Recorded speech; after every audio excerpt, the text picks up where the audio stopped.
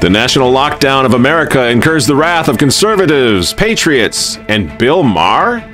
Why did this mayor order his city to take off the face masks just 24 hours after he'd made them mandatory? And finally, Donald Trump talks about a vaccine by the end of the year. But question, will Bill Gates approve? All of this and so much more tonight from the editor's desk.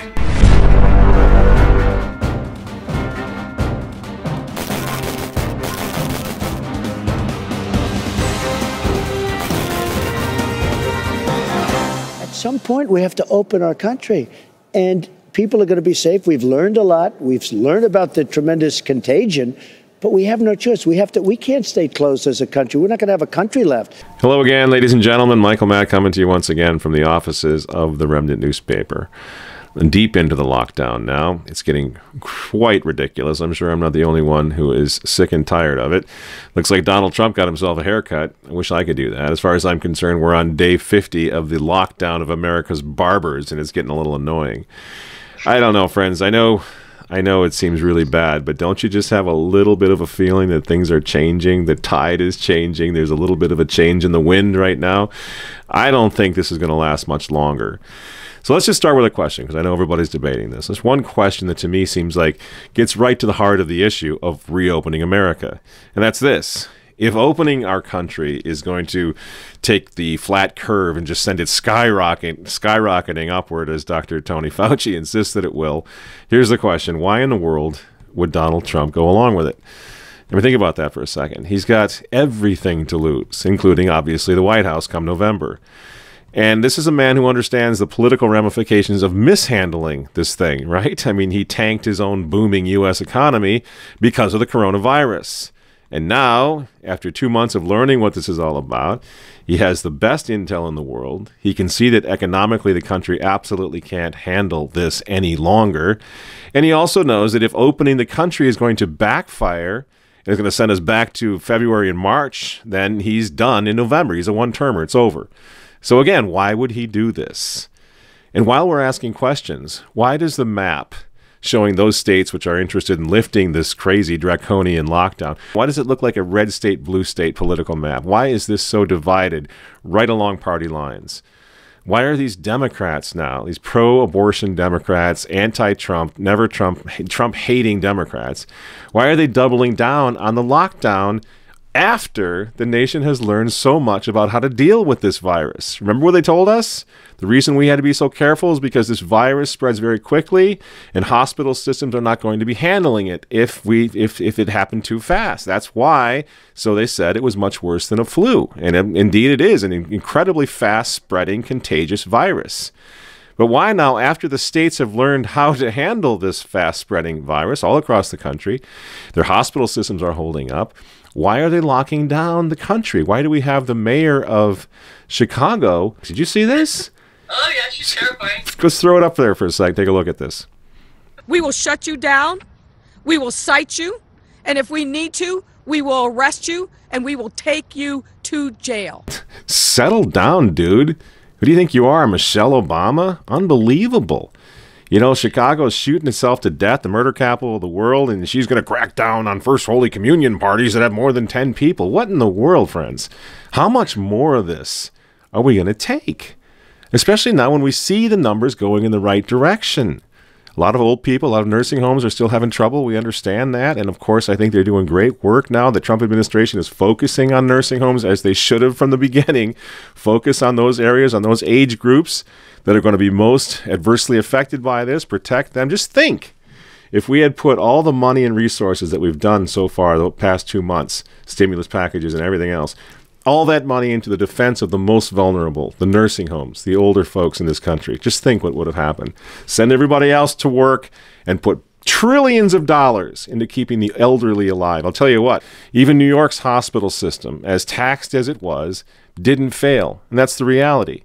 You know, they sent the hospital ship back. The last COVID-19 patients have now left as of this week. They've left the Javits Center in New York.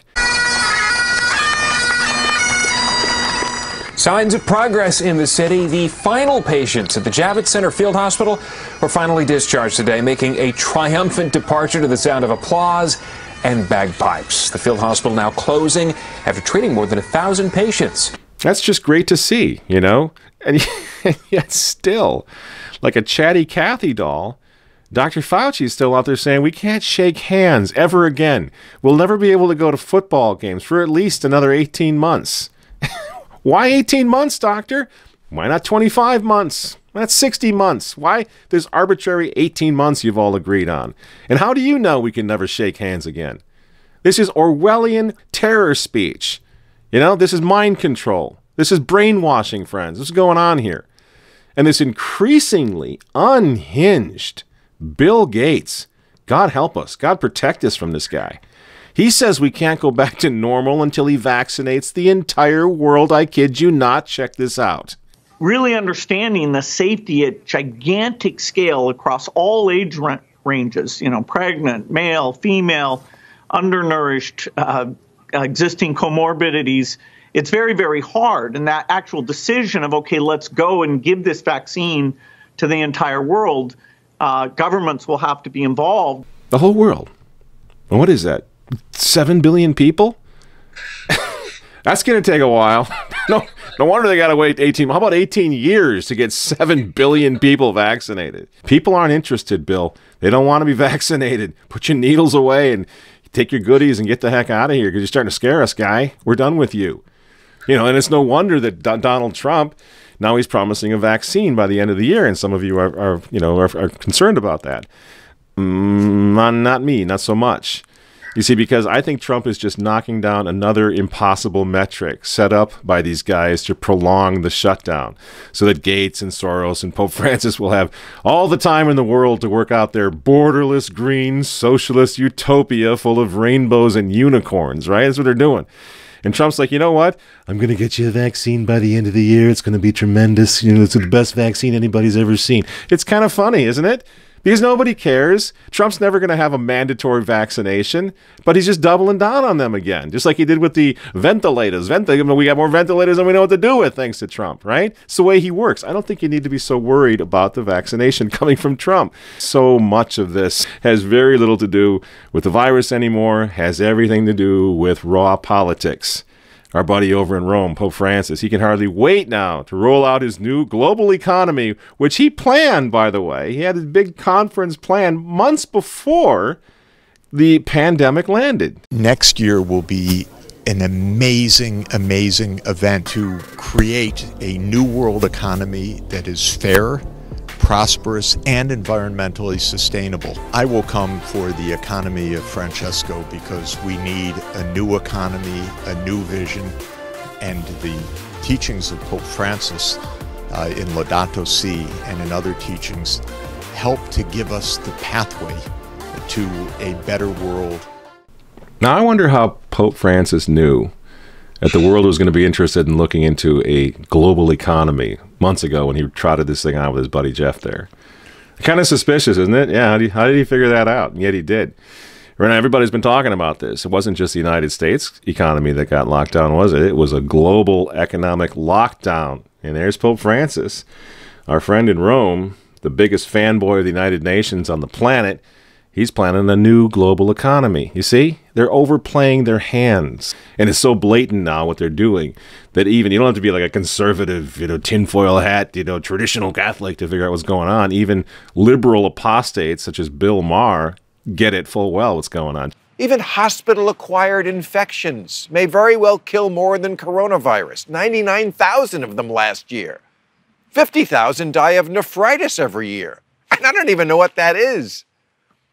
22 million Americans have filed for unemployment, and many will lose their health insurance. Studies show lacking health insurance kills people. But it doesn't lead to pictures like this, and it doesn't happen all at once. We need the news to calm down and treat us like adults. Trump calls you fake news. Don't make him be right. So I completely agree with Bill Maher, something I never thought I would say. Never thought I would say. But you look at this stuff, it's just crazy. I mean, how about we have a little show of hands, How many of you want to get serious about this con job? Because this is a con job. This is a hoax, it's a political hoax. Or do you prefer, rather than getting serious, would you prefer to spend the next couple of years in your basement waiting for Bill Gates to get it together and come out and vaccinate you and the missus and the kids? These guys are so nuts. They want to shut down everything because they want to restart up everything. They want to take control of everything, and that's their fatal flaw. They want to shut down everything from football. What are you going to do when you can't go see your Green Bay Packers or your Vikings or your Kansas City Chiefs next fall? That's what they want. And you mothers and fathers out there trying to make a living, keep your houses and keep your kids fed. Well, your kids are not going to be allowed to go back to school either if these guys get their way. Are you comfortable with that? And what are we supposed to do? We're just supposed to mask up, shut up, and obey because these characters know best. I mean, they don't even know if they're coming or going when it comes to the coffee filters, which is like the new Star of David, by the way. Everybody who dutifully wears their little mask is showing compliance with Big Brother, right? That's what that's all about. They don't even know if they're coming or going, if we should wear these things or not. Remember, first they told us not to wear them because we'll touch our faces, and we will, I suppose. I wore one the other day when I had to go into one of these places that said, you cannot go any farther unless you put your mask on. So I put the thing on. I thought I was going to gag. I mean, I was hyperventilating. I had glasses on. They were fogging up, and it was crazy. So I don't doubt that somebody like me putting the thing on carefully every day and wearing it in my car with infected fingers probably going to do a lot of damage. So originally they were right. Don't worry about it, people. The masks are for the professional medical people, not for you. Don't wear the mask. And now, of course, they're not so sure about the masks. In Oklahoma City, for example, last week, can't make this stuff up.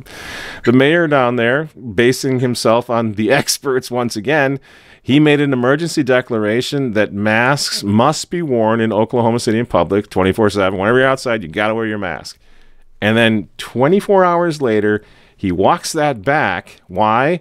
Because some teenagers started behaving like little masked bandits and freaked out the checkout girls at Walmart. They got the masks on, they're playing Antifa or whatever they're doing, saying mean things, and people got scared. So now the mayor, he panics. And he comes flying out there from the city hall. Everybody, take off your mask. Holy cow, no, we made a mistake. Remove your mask. Remove your mask. That was not a good... Come on, friends. Look at this nonsense. It's insane. These are the experts basing their orders on science. Here's a question for the experts in Oklahoma. Which part of this thing was based on medical science? That we should wear it or that we should not wear it? Because those are a tiny bit mutually exclusive, don't you think? You just, again... I can't believe people are falling for this. This is chaos. It's idiocracy. It's insanity. And then there's this moron out in California. He cares about saving the lives so much that he decided to shut down California's beaches, even though all the doctors and the experts in that case out there were saying, wait a minute, the beaches are the healthiest place to be. Governor Gavin says, nope, close the beaches. And while you're at it, he says, you can't have any protests of my orders. Well, jawohl, Herr Kommandant. What is this, 1939 Munich? I would argue no. In fact, it's not, because those particular losers in Germany had a plan to take over the world, all right, but it involved something just a little more than great hair product and that sign language lady that follows Gavin around all the time. We're starting to appropriately practice social distancing. And speaking of experts, I think we got to brace ourselves for some more expert opinion, because when our churches open up for public masses, think that's going to happen anytime soon? I don't either. But when it does, I think that our gifted shepherds are going to ban communion on the tongue. So we need to brace for this. And they're going to ban communion on the tongue because, well, obviously, science tells us that communion in the hand is going to save lives. So we're going to have communion in the hand only when they get back from hiding. I don't know where they are. Under their Episcopal beds. They're still hiding from the virus. They're in hazmat suits, I guess. Haven't seen those guys in a long time. So once they come out from hiding, they're going to tell us we have communion in the hand only. And this is just going to be funny. It's going to be funny because the experts have spent months telling us what? I'm talking about medical experts. What have they been telling us? What's the one thing we all got through our thick heads over the past month? 2 months. Don't touch your face. Do not touch your face. Your hands are the enemy. You got Trump, you got Dr. Briggs, you got Dr. Fauci telling us to wash our hands constantly. Wash your hands every day, 60, 70 times a day, right? And now our feckless shepherds are going to instruct millions of us to carefully use our hands to place the deadly virus in our mouths every Sunday morning until just about every one of us who's still listening to these cats is going to need one of Andy's ventilators. That's where this is going. Sheer genius, Your Excellencies. Trot it on out. You never fail to impress, guys. You just, everywhere you look right now, something stupider is going on. Someone stupider is speaking, which is why I think this can't go on. This is not, that the wheels are coming off this Wuhan bat show. You know, it's coming off. Meanwhile, we're all scrapping over with each other now over whether or not the CDC cut the number of COVID deaths from 60,000 to 37,000. I understand this is big controversy because it wasn't, you got to look at all the fine print and all that. It's not our fault that the CDC suddenly changed its number. It is interesting conversation fodder, though, isn't it? Why did the number suddenly get cut in half? To a number, by the way, that would be roughly half of the number of deaths from the flu in the 2017-18 season, but who's counting? But what we're now supposed to do is we're supposed to count the deaths. We're going to fight over the number of deaths. Count the deaths, because if more die, you win. If less die, I win. You know, we need more deaths. This is science. Bring out your dead. We need more deaths in order to make our case. I'm not dead. What? Nothing. Here's your ninepence. I'm not dead. Isn't there something you can do? I feel happy. I feel happy. Ah, thanks very much. That's all. See you on Thursday. Right. He was like, well, yeah, but people are dying. They really are dying. It's not just a Monty Python thing. They really are dying. We must shut down the country. Come on. We must. No, actually, sweetheart, we mustn't. And the only reason that you're saying that we must shut down the country is because people on TV told you to think that. And then you went out and said it because they told you to. Don't you understand? You've been manipulated. These aren't your own original thoughts. You didn't wake up one day and say, man alive, I am afraid of the coronavirus. They spent months prepping you. Here it comes. It's coming from China. It's in the bats. It's coming across the sea. Oh, it landed in California. Oh, it's in New York. Here it comes. Freaking everybody out. What else is this? Other than terrorizing a people, getting them so afraid they can't do anything. Why? Because when you're afraid, you are controllable. And they knew it. And that's what they're doing. We mustn't shut down the country, friends. And how do I know this? How do I know that you didn't come up with that? Because 2 years ago, the director of the Centers for Disease Control and Prevention, Dr. Robert Redfield, reported what?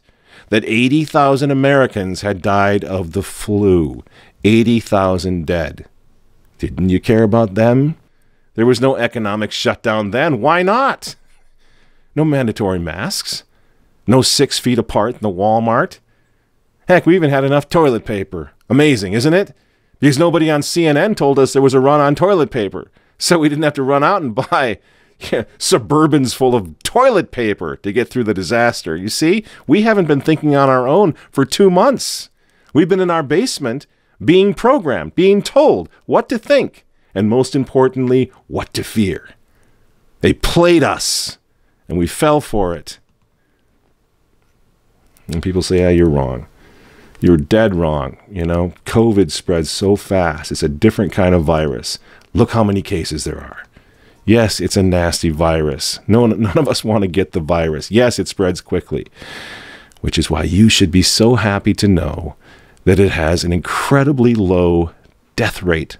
Even the insufferable Bill Gates cannot drag himself to get that death rate much higher than 1%. Here's Bill again. How many people do you think it kills percentage-wise? Because you don't see all the cases, you get the denominator wrong. It's clearly, 1%, 1.2%. And that's Bill. That's Bill Gates, who wants 18 months and vaccinations for 7 billion. If we do a little work down here in the real world, we're going to find out that an extensive antibody study in Santa Clara County in California revealed that the coronavirus there in California has a fatality rate between 0.09% and 0.14%, friends. That's really, really, really low. In Massachusetts, the death rate, 0.08. Even our buddy Governor Andy Cuomo is admitting now that in New York, the death rate is at 0.5%. Yeah, you got millions of people who have had it, many who didn't even know they had it. All the more so then, because there are millions of cases, we need to open our economy up right now. Strike that. We need to open it up yesterday in order to save lives. Many more lives than are being claimed by this horrible disease. So now what are you going to say? I know what you're going to say, because we hear it every single day on CNN. Yeah, but the second wave. Dr. Fauci tells us there's a second wave coming. The second wave is going to be even worse than the first wave. See, Dr. Fauci is losing the argument. The country is going to the beach. The country is going to the parks. They're done with this little creep. And you know what? Maybe there is going to be a second wave.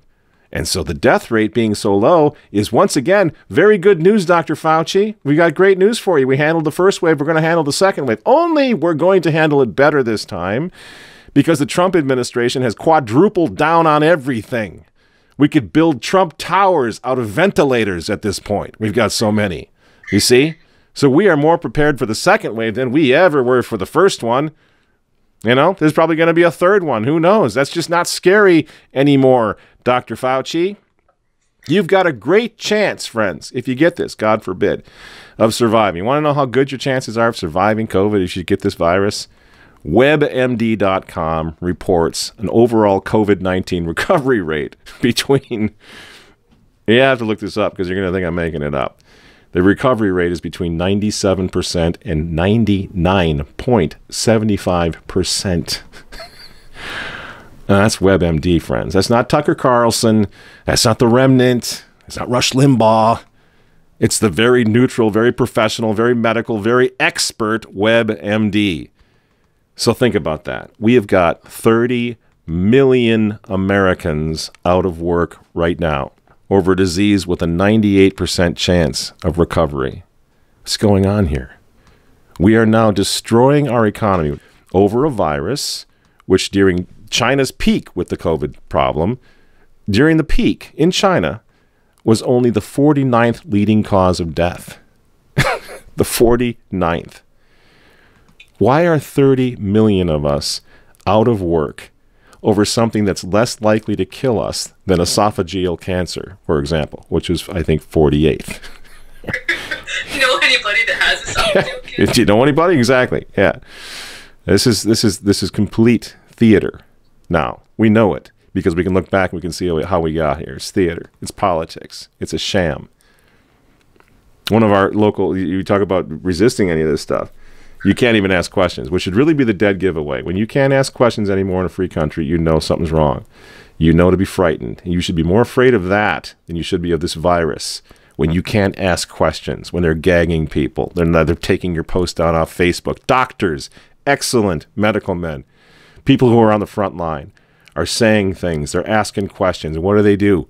They get pulled off YouTube. They get silenced. Be afraid of that, friends. You want to be afraid of something, be afraid of that. So you can't ask these questions. One of our local weathermen, he tweeted this out against those who were at the Minnesota, Open Up Minnesota rally last week. He said those rallies, those protests are made up of white, nationalist, Nazi-sympathizing, gun fetishist miscreants. You got that? So this is now wanting to just live a normal life has become an argument, a tenet of a conservative position, evidently.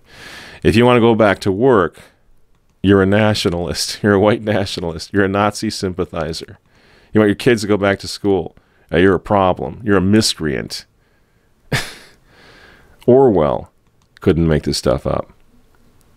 And here's the thing. I'm going to close on this, friends. I think we're all beginning to sense that the tide is changing. The winds are changing because this thing is backfiring. That weather guy that I just mentioned, he got fired. And he's a rather prominent married gay man. He got fired from the station. Why? Because it's not a conservative issue, or it shouldn't be. It's just an American issue to want to live our lives and have our country back. And the station, the news station for which that man works, knew it.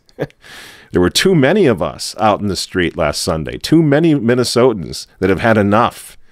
And thanks to those protests, thanks to those brave people who went out there, protested this nonsense, guess what? 90% of our workforce here in Minnesota is going back to work this week. The wheels are coming off this thing. Thanks be to God. And why? Is because Minnesotans, just like millions of Americans all across this country, they just don't cotton to the idea that their country is going to be handed over to a new world order modeled after communist China. Because that's what they want. That's what Gates wants. That's what Francis wants. Soros, all these guys. That's what they want. And they're not going to get it. And the resistance against these guys, against this initiative, it's not futile. It's contagious. I saw it. I was there last week. We're all seeing it all across the country. And if this country opens, we're going to re-elect Donald Trump, and then we're going to undermine the entire Green New Deal, sustainable development, population controlling, vaccinating, gobbledygook agenda. It's over. We'll have 4 more years to work against it with now the knowledge and the experience of what they really want. And what they really want is to shut us down, shut this country down, shut our voice down. That's what they want. Totalitarian green regime. And they're getting desperate. Just this week, a group of so-called conservative Republicans headed up by this Conway guy. I mean, I like Kellyanne Conway, but her husband, oh my gosh. The guy really needs to take a chill pill. And he hates Donald Trump. They released this video called Morning in America, M-O-U-R-N-I-N-G, which confirms, friends, what we've been saying all along, that this thing is all about making Donald Trump the scapegoat. He's going to become a one-term president because everything that's gone wrong is going to be his fault. And we're going to see this all summer long. Take a look at this video. There's morning in America. Today, more than 60,000 Americans have died from a deadly virus Donald Trump ignored. With the economy in shambles, more than 26 million Americans are out of work, the worst economy in decades. Trump bailed out Wall Street, but not Main Street. This afternoon, millions of Americans will apply for unemployment. And with their savings run out, many are giving up hope. Millions worry that a loved one won't survive COVID-19.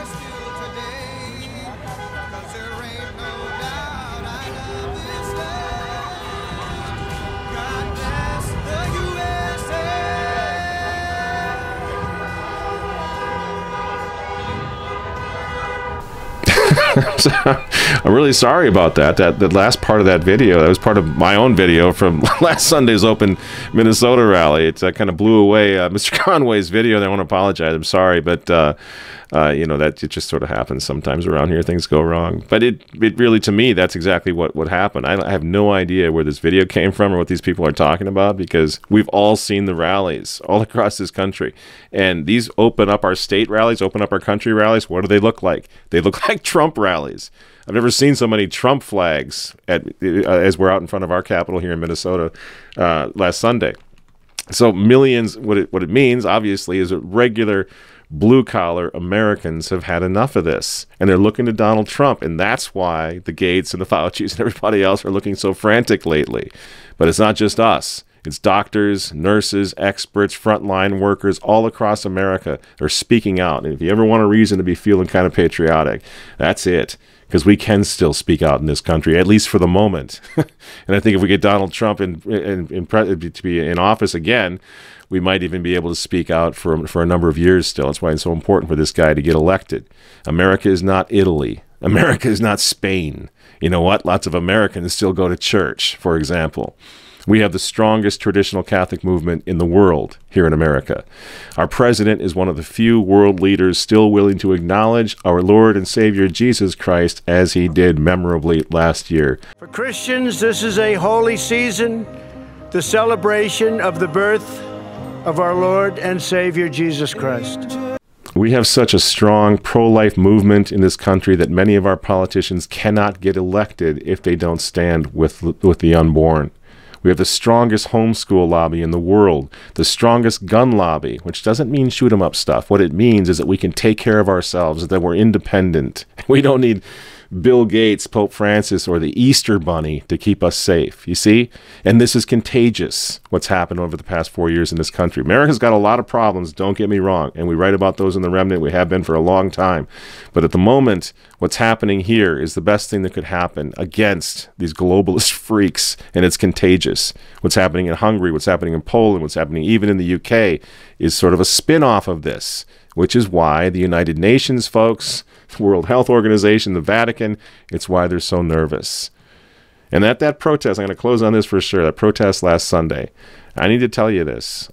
There was a strong feeling, not only patriotic feeling, but a feeling that what made America great was her Christian people, her good, wholesome, solid Christian roots. You know what I mean? Despite the differences that we have, and we can talk about those all day long in a few years, but right now we need to unite all Americans who understand what's happening, and we're standing against what's happening. And at that protest last Sunday, I stood with thousands of what I would call asymptomatic traditionalists. They don't realize it yet, but they're up against the same enemy that we've been up against for a long time. They're standing against the same Christophobes that wrecked the Catholic Church, the same folks, the modernists, the secularists, the liberals, the atheists, the spreaders of the errors of Russia, as Our Lady of Fatima put it so perfectly and succinctly. See, traditional Catholics have been standing against these people forever. Now, lots of Americans, though they don't exactly know what that enemy is, they know it's wrong. These folks know something's wrong. And thanks now to this Orwellian lockdown of our country, when they look at these people, when they look at these forces that traditionalists have been fighting for a long time, you know what they see? They see demons, just like we do. And that's the beginning, friends, of an alliance. Once you see the problem, there's going to be no stopping us from fighting against it and from driving it out of our country. Of course, if we add things like the truth and the rosary and devotion to Our Lady and the traditional Latin Mass and everything else that's core to true counter-revolution, suddenly, the point is, suddenly, we're not in this foxhole alone anymore. And that was a big mistake on their part. Pope Francis, the great globalist pope, has united so many, I'm going to say it, friends, millions of Catholics against what's happened to the Catholic Church. And if the Catholic Church wakes up, look out, Mr. Gates. Watch out. Watch your back, Mr. Soros. Because you guys, your people, your forefathers, spent centuries trying to crush the Catholic Church. If she rises again, you are done. And it's not just traditional Catholics. You know, these purveyors of the errors of Russia are trying to shut down right now. And we're going to go recruit them because they see it. It's football fans, it's baseball fans, it's evangelical Christians. It's millions and millions of pro-lifers and of homeschoolers, regular folks, Orthodox Christians, Orthodox Jews, regular Americans who've had enough and who are simply not going to take it anymore. And that's why I say there's reason for hope. Keep praying, keep fighting. This is not over. The wheels are kind of, this may have been a test, but now we know what they want. We know what their agenda is. This is not the end, friends. But we need to go on offense. We need to get off defense. Christians, patriots, baseball and apple pie Americans, come to the podium. Stand with us. Because we're all in the foxhole now together. We know what the enemy is. We know what we must do. We must resist him every day, or they will take everything from us, including our ability to worship God as we must.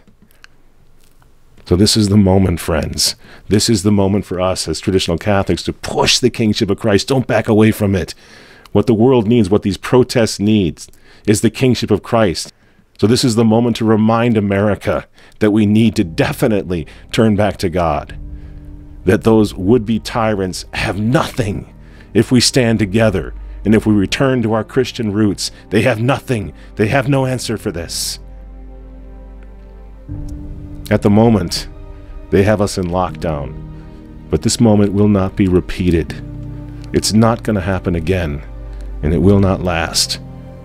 It's falling apart right now. So they think they're coming for us. Mr. Soros, Mr. Gates, Pope Francis, you think you're coming for us. But you know what? You're wrong. This time, we are awake, Christian America is awake. And this time, we're ready for you. Please, God, come November, we're actually coming for you. I'm Michael Matt for Remnant TV. Keep the faith, keep praying your rosaries, and we'll see you next week.